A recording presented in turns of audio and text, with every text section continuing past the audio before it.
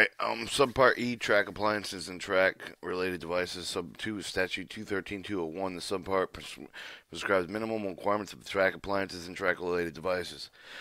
Statute 213-205, derails. 205A, each derail shall be clearly visible of the track. Guidance of the track safety standards requires the derails to be clearly visible with the track safety standards does not comply with the specific color details are to be painted. They must be visible for the railroad employees, and derail dark in colors obstructed with vegetation would not be in compliance.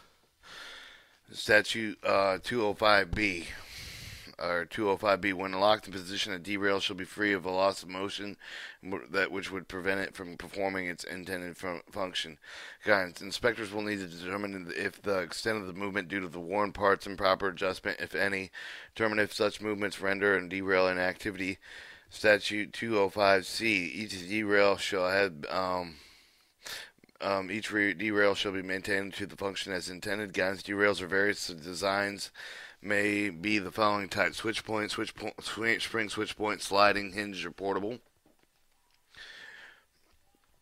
Derails can be operated with various means: electronic, hand throw, lever, mechanical rod. For the point of other than the derail, they should be installed with the derail rolling stock in a direction away from the track or facility to be protected. In addition, with the requirements of this section, a switch point type of the derail must also comply with the requirements of Statute 213-133, turnouts general, and 213-135, switches. 205D, each derail should be properly installed for the rail to be which is applied. The paragraph D is applicable to September 21st, 1999. Guided rail.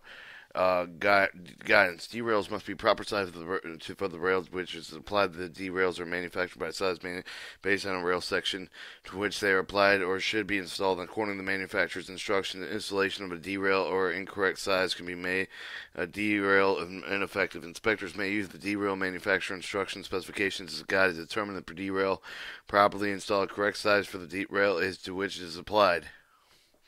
Derails are made by hand, right or left. The derail equipment is specified side of the track.